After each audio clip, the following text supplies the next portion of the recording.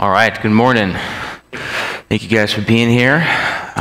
Always, it's nice to see everyone. I hope everyone's staying warm. It's really cold out there. I was all complaining in December it wasn't cold, and now I'm complaining that it's cold because it's January. But it is a new year. It's a new year, new semester, new teachers, new class, and we're all going to dive into this theme. Keith Smith was supposed to teach earlier in January, but it got canceled for weather, and then Nathan Taylor was supposed to take over, and then they brought the third string in, so hopefully it's all right. A lot of this is Keith's material, so blame him if it's not very good. It's his fault. But our theme for this year is transformation, this idea of transformation. And in this semester, we're going to focus on a transformed heart. We're going to look at the necessities, the hindrances, even the tactics that strengthen our heart. Sam and AJ gave a great class, I believe November and December, about how we should, wow, I already forgot it. That's horrible. No, I'm just kidding. How we should finish strong. And it goes perfectly on what we'll be talking about this morning when we're talking about transformation. Because we can't finish strong if we're not first transformed. They did a great job of showing that. We can't even be successful in our journey toward heaven if we haven't been transformed. Because our old self, before we're transformed, spiritually transformed, it can't make it. And so we're going to continue. We're going to look at different topics, different characters and situations that show a transformed heart throughout the months here. I also want to mention that this class is discussion-based, so I depend on you guys to have a conversation, to continue the conversation, to dive deeper into God's Word, because we all have different points of views and perspectives, and it's important. And also, as we go through the class, maybe there's something that jumps out at you that you want to kind of dive into that pertains to our theme and our topic. Don't be afraid to let me know, and we'll try to incorporate it into our classes and dive deeper into those. And we'll be paying attention too, as well, to you guys' comments and what y'all are saying, so that we can enjoy God's Word together. Because nothing's better than studying God's Word together. So let's dive in here. Let's think of transformation. When we think of transformation, we observe nature, we observe ourselves and our lives and those around us. We've all read The Hungry Caterpillar. We watch Bug Life, right? Transformation, the caterpillar comes, it transforms into this beautiful butterfly, right? Does that mean it only happens once? That we're spiritually transformed only once? You think for a snake for a second, they transform, they shed their skin 4 to 12 times a year. That's a lot of transformations there. How does this happen? We look at the Bible, we look at Acts 2:38. We're baptized. That's a moment of transformation. And so we have to look at that and consider that. I want to hear from you guys as well. Wow, I pulled a Nate too. I need to get my clicker. I want to hear from you guys. What does transformation look like? What does it look like? Examples in your life and other people's life. And does it happen only once, or does it happen over and over and over again? I want to know from you guys.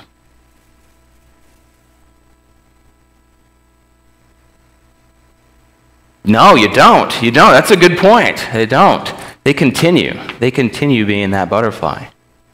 What do you guys think? Go ahead.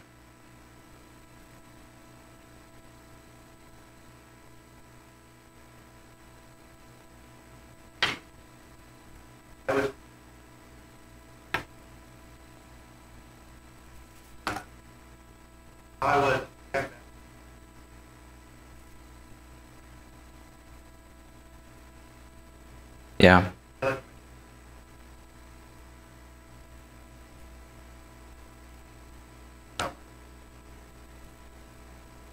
For the better.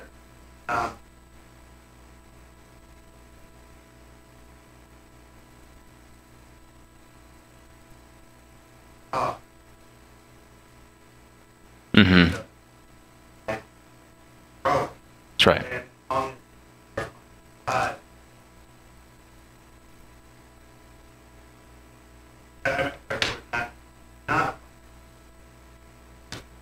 Right.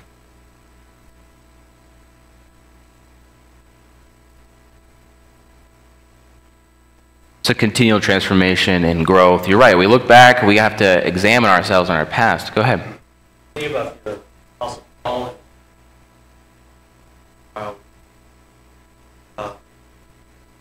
This I have built Mhm. my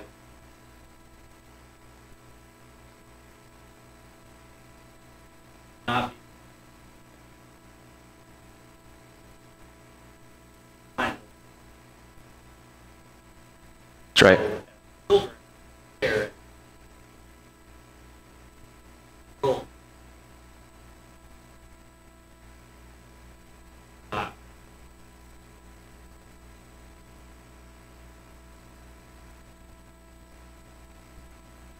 Butterfly. But now, pattern. Bug. Build it. Learn. That's a really good point. It is. And we're looking at that too. It is this continual growth. And as we grow, we get better and better. You think of a computer, every time you restart a computer, at least a PC, it's updating its software, right? It should get better. Should get better. What else?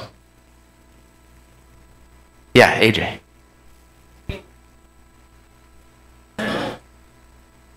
That's right.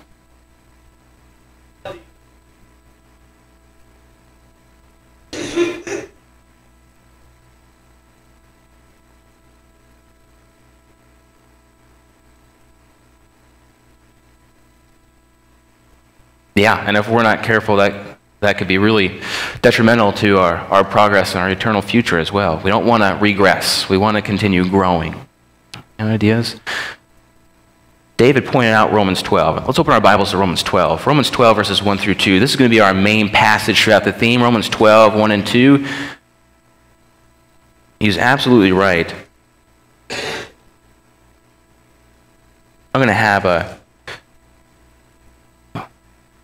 Sorry. Yeah, if you could read Romans 12, 1 and 2. Therefore, I urge you, brethren, by the mercies of God, to present your bodies a living and holy sacrifice acceptable to God, which is your spiritual service of worship.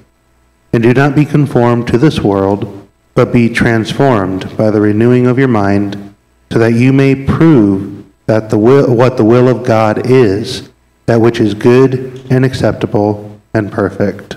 Perfect. Thank you. Thank you. Tyler's going to be my reader for this morning. But as we go through this class, my hope is that it'll give us a better understanding of how we can change our heart from, that of serving the world and what we read in this text from serving God's will. That's my prayer. It's, I think, our prayer as well, that it makes us more effective in doing our jobs as Christians, connecting with one another, sharing the gospel in the community. And when we read Romans 12, 1 and 2, what we see here in these verses is this shift. It's this shift in thinking and this transformation from, again, serving the world, and now we've changed our focus, we've renewed our mind, and we're serving after the will of God, what is good and acceptable and perfect. To get our minds going, our blood flowing here. What are some other reasons, other than what we read here in Romans 12, that we might want to see or be transformed spiritually? There's other reasons as well we didn't catch on. But now we've kind of sat here for a second. What are some other additional reasons? Think of some?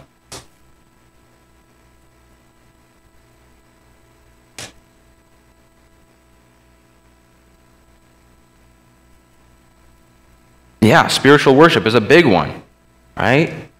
That's a huge part of our life. When we're acting as Christians out there in the world, that's a part of our spiritual worship. What else?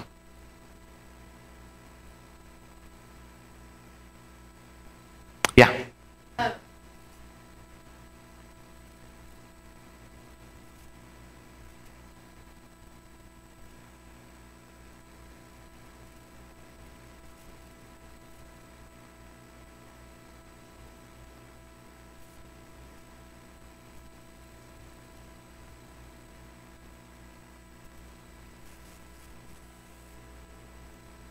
A daily process. Lamentations 3. Every morning we want to strive to be better than what we were before. That's a really good point. You've heard it said before that you want to be 1% better than you were yesterday. A lot of self-helper people say that. Go ahead, Jamie. So Jesus Jesus said that he came to have life. To have life abundant. Yeah. And many people in the religious world take that now I live, but we know that the world is passing away with lust, desires, flesh. That's not what Jesus was talking about. He came to show us what life is. Right. And that how we really spiritual transformation, how we I love that. Spiritual transformation help us live the best life we can. And joy comes along with that. I think sometimes the world wants to try to feed us a negative message. I think it's not joyful at all, but it absolutely is. I love that. Go ahead, Tyler. Kind of a throwing.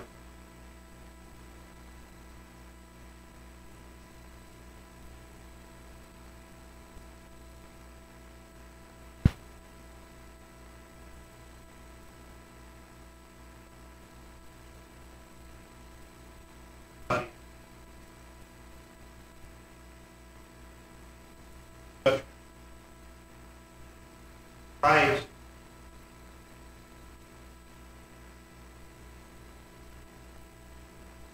Mm-hmm.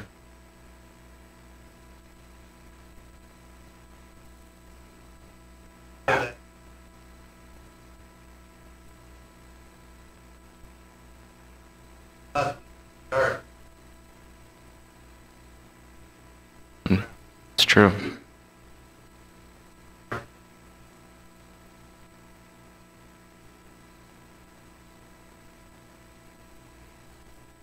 That's right. That's right. We're going to transform into something, and we have to transform just as Christ did. Okay.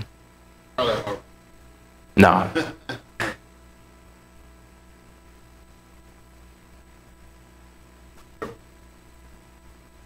Right. That does not work.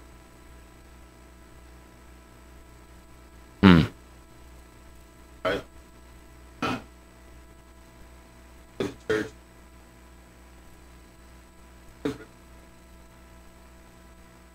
That's right. Is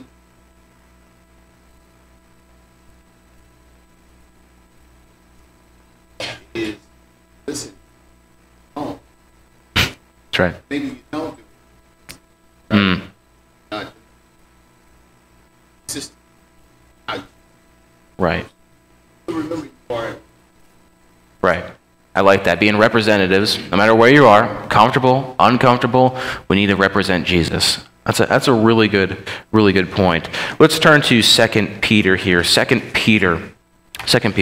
There's a lot of things, and 2 Peter chapter 1 shows some additional points of why we should be transformed. We should grow in the knowledge, have meaningful relationships with our brothers and sisters, deep relationships. There is a reason why we become transformed, and it appeals to us. And we shouldn't think we're living a transformed life if we haven't seen those effects. Let's look at 2 Peter chapter 1. I'm going to have Tyler read that for me. Verses 5 through 8. For this very reason, make every effort to supplement your faith with virtue, and virtue with knowledge, and knowledge with self-control, and self-control with steadfastness, and steadfastness with godliness, and godliness with brotherly affection, and brotherly affection with love. For if these qualities are yours and are increasing, they keep you from being ineffective or unfruitful in the knowledge of our Lord Jesus Christ. Perfect.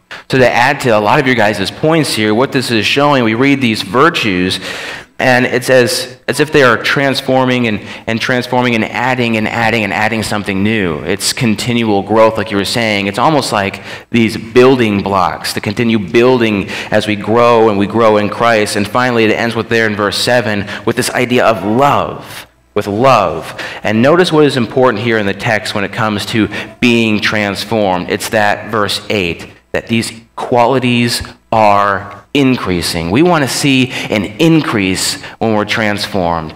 Not to regress or not to plateau, not to just stay the same, but to continue increasing in these qualities and in our life. And this is a complete life of really continual transformation as they increase and they make us more effective to do God's will and to follow what is good and perfect and acceptable. We read that way back in Romans 12, 1 and 2.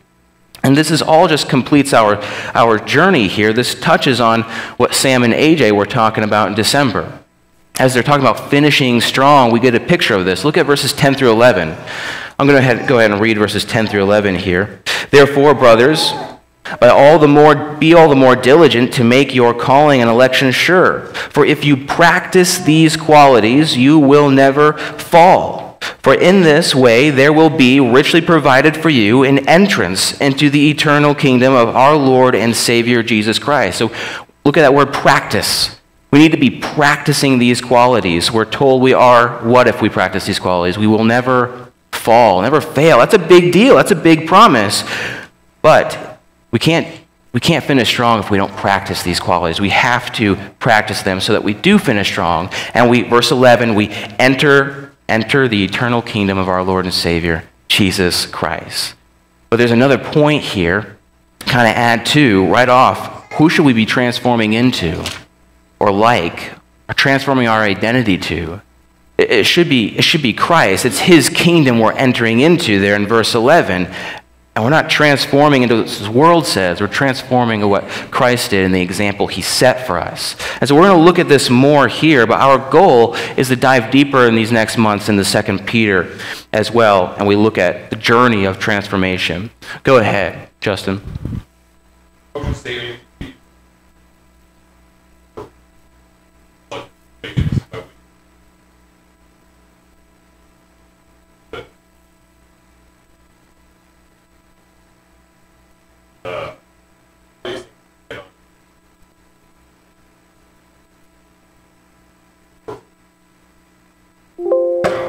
Right.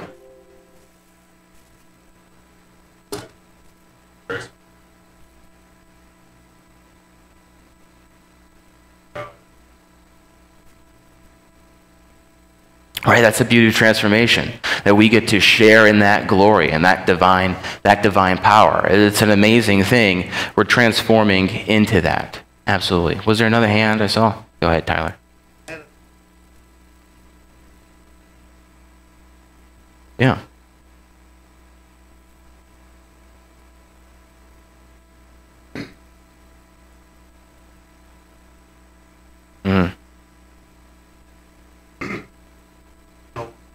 Yeah.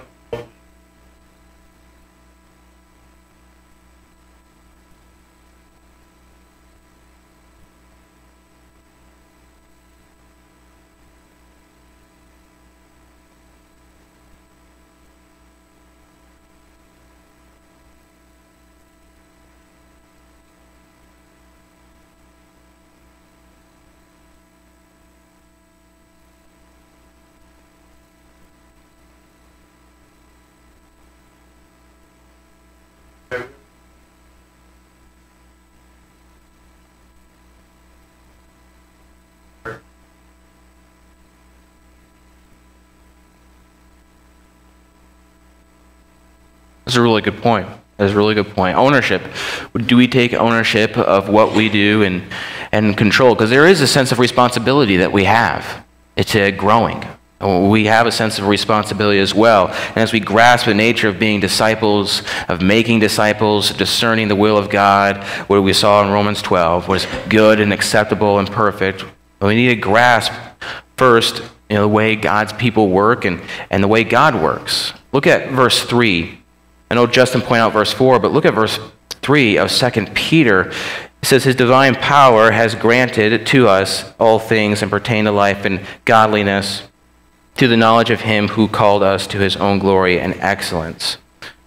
We can't fully grasp how these things work until we have the knowledge of him who called us into his glory and excellence. It just capitalizes there on Justin's point. It's so important that we strive and we see what we're heading towards. And a great way to actually look at this is actually the Sermon on the Mount. Let's turn to Matthew 5. Matthew 5, the Sermon on the Mount with Jesus here. It's a great starting place to see more of this transformation that Jesus was talking about. So Matthew 5, Sermon on the Mount is Matthew 5 through 7 here. And Jesus is introducing this new covenant and how it's going to be. And if we think about the new covenant, coming from the old covenant, this is a big transformation. And it would be a big deal, a big leap for the Jewish people at that time to see this. And they're listening to Jesus' words, and they're intently listening, and they're seeing how big of a transformation this is going to be. I want you to think on that. You have your Bibles open there to Matthew 5. Think of some of those things that he points out. What do you suppose were the biggest things the Jews had to accept in their minds and practice during this transformation? In your opinion, what was the hardest thing? Go ahead.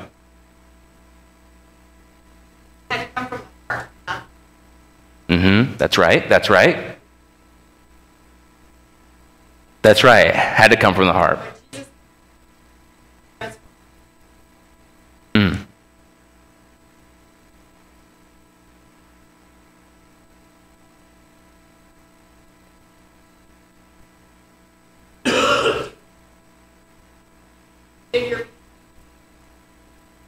Right, right. Starts inside. That's right. You got to transform. I love that. From the inside out. And when we're transformed from the inside, our behavior is going to follow. We're going to look at that exactly. Exactly. What else? What else?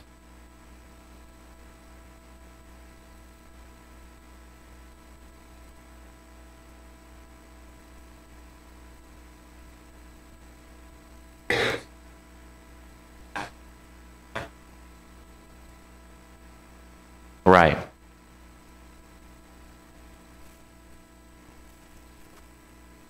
That's a big part. Sacrifice is a big one too, right? Inclusion to the Gentiles, that's a big one too. Really good point. Yeah.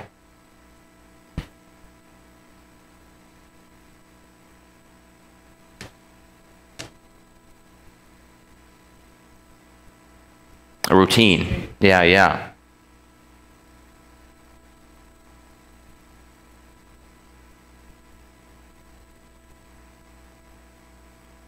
Right, right. You got to look at why you're doing the sacrifice to begin with. If you're just doing it just to do it, then there's no meaning or purpose behind it. And we'll see that as well. We'll also notice there's not as many specific rules or commands, or all the rules that they added on top of more rules and more rules that the Pharisees had a habit of doing.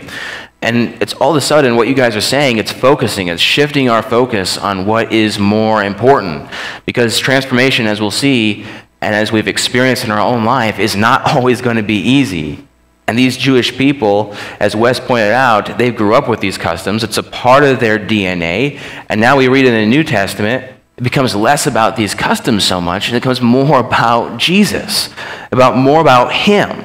And now we have to understand that Jesus isn't just pulling this old covenant out from its roots and getting rid of it. He's fulfilling it here. Tyler, go ahead and read Matthew 5, verses 17 through 18, if you have your Bibles in Matthew 5. Do not think Oh, good. Do not think that I have come to abolish the law or the prophets. I have not come to abolish them, but to fulfill them.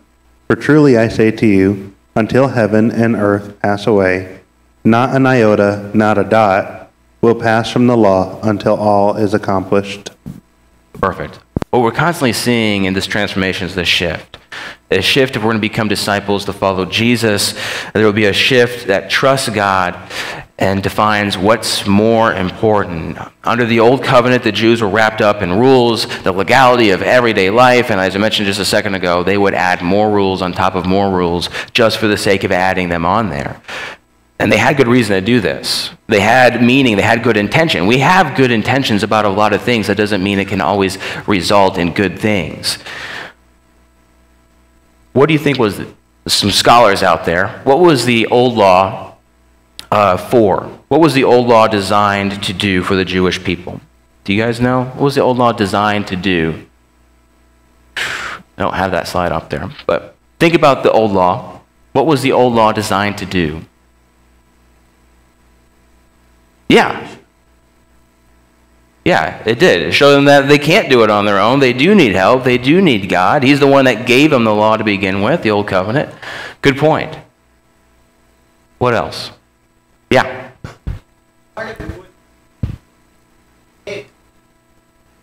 Yeah. They were saying,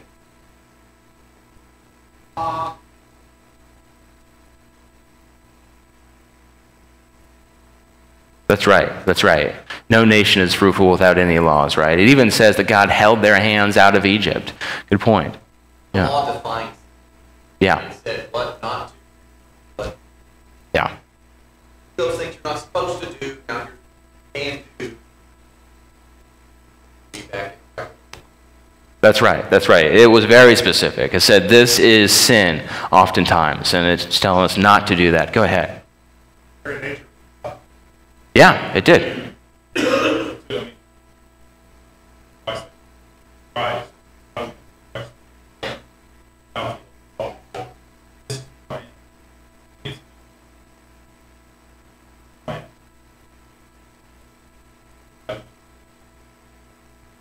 Right, right. There was an identity in those laws because it was rooted in God.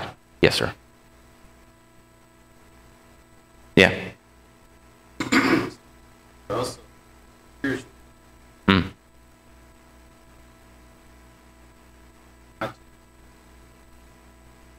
Big process.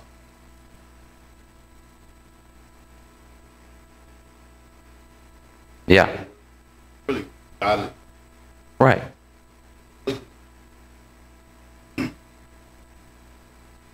What is godly?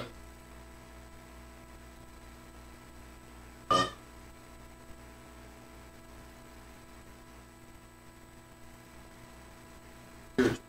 Mm-hmm. Listen.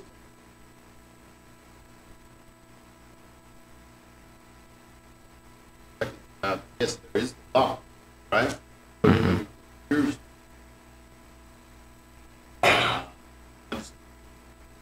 Right. That's right. Love Yeah. Yeah. and vital. Vital. Right. Spiritual.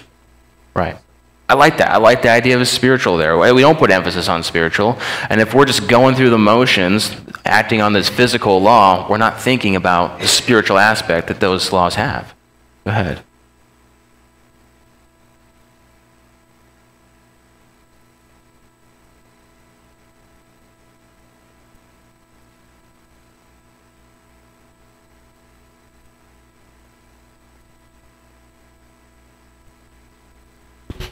Mm. That's right. That's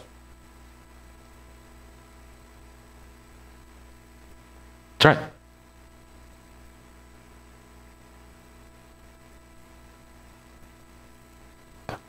Right. Didn't Paul even say that the law was good in helping me understand that as well? Yeah, it keeps us accountable there. That's a point. Yes, Kathy.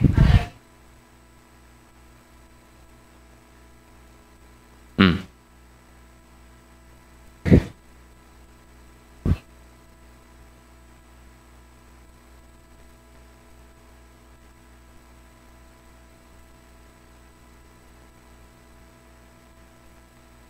Perfect. Those are great. It did. It showed his atonement that he loves us, and he loved his people. That's why he wanted to see them succeed. He wanted to see them succeed right outside of Egypt into their promised land, and he set in those guidelines. Yes, David.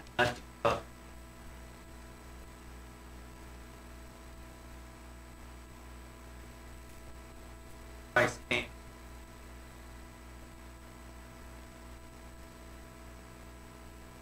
Right.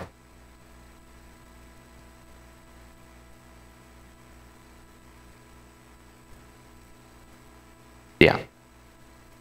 It was a lot. It was a lot of work. No, not in a sense. Let's turn to Psalm 100 to kind of touch on that point. Or sorry, Psalm 51. Psalm 51, because Jesus is now saying, because this law is there to help transform them, help transform their hearts, and Jesus is now saying, be transformed, and be transformed in me as we enter into this new covenant. But by that time, of course, the Pharisees are abusing this, as we've looked at.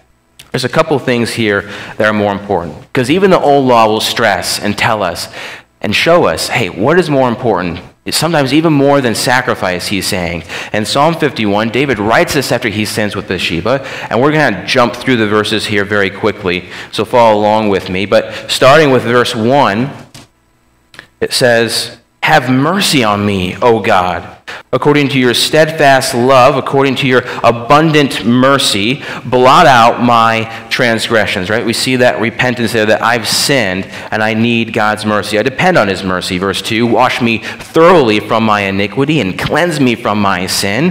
Verse 4, against you, you only have I sinned and done what is evil in your sight. Not only have we sinned against other people, but we've sinned against God, and recognizing that's very important to our spirituality, so that you may be justified, it says, for your words and blameless of your judgment. Verse 6, behold, you delight in truth in the inward being, and you teach me wisdom in the secret heart. Where we'd be transformed spiritually, right? In our hearts, transform our hearts. Verse 10, and there it is, the repentance, create in me a clean heart, O God, and renew, a transformation, a right spirit within me. Cast me not away from your presence, and take not your Holy Spirit from me. We have to depend on the Holy Spirit to guide us in transformation. Verse 12, restore in me the joy of your salvation, and uphold me with a willing spirit. Verse 16 and 17, for you will not delight, God will not delight in sacrifice, or I would give it. You will not be pleased with burnt offering. I thought that's what he was pleased with, right? Well, verse 17, the sacrifice of God are a broken spirit, a broken and contrite heart, O God, you will not despise. What is our heart behind the things that we do? The sacrifice that God truly cares about is your transformation, that recognizing, yes, you sinned, and you want to be renewed and transformed. He wants to see that shift in you. And if there's no shift in that, then we have to examine ourselves and realize that we haven't been transformed. So if we think back on the Sermon on the Mount for a second, Matthew 5, why do you think we practice what Jesus describes in the Sermon on the Mount? Why do we practice those things?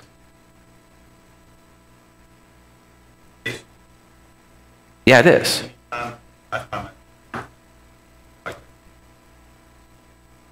You go right there. Yeah. It goes right to the human heart and the human nature. This is what I want to see in your life come out. What else? We see purity there. If you look at a woman with lust, you've already committed adultery where? In your heart. Right? Turn the other cheek. Love your enemies. Pray humbly. Yes, Josh.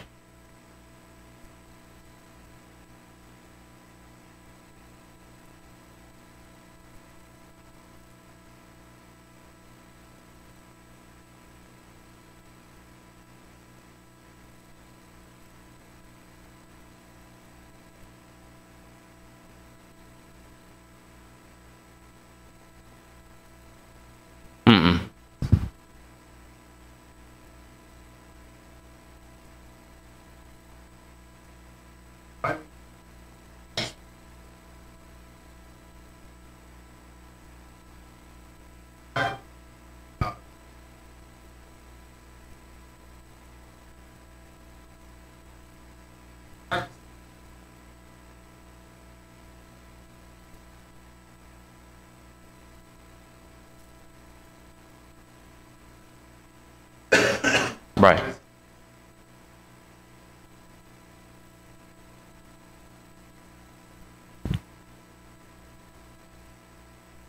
Mm-hmm.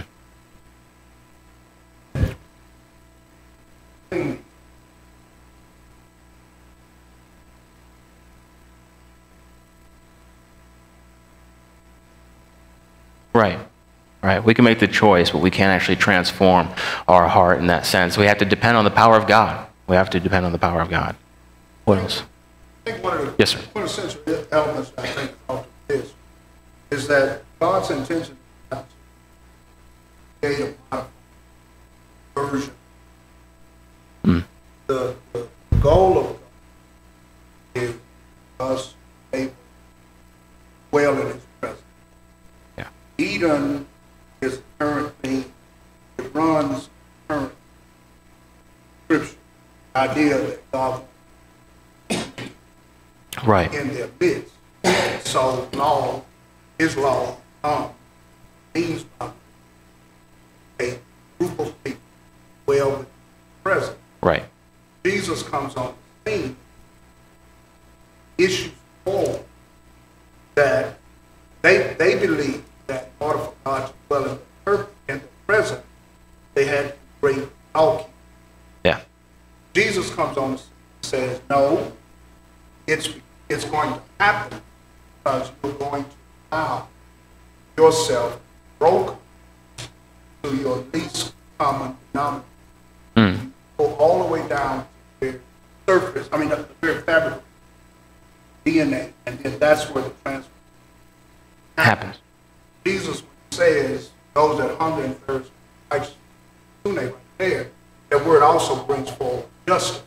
Mm. So the whole reason for my being broken all the way down to my very core person is so that I can carry forward in my life the justice of God. Mm.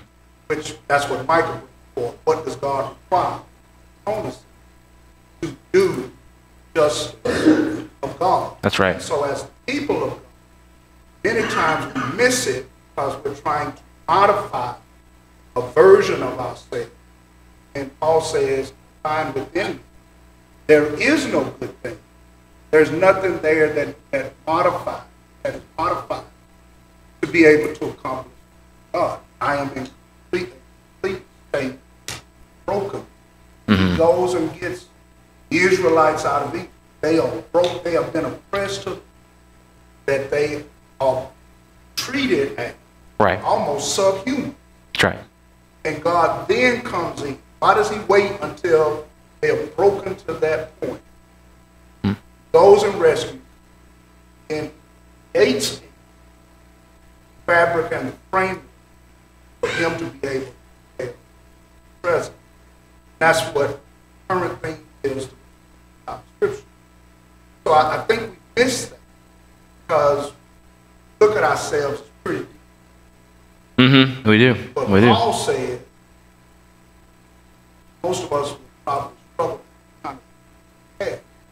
Paul says, even on my best day,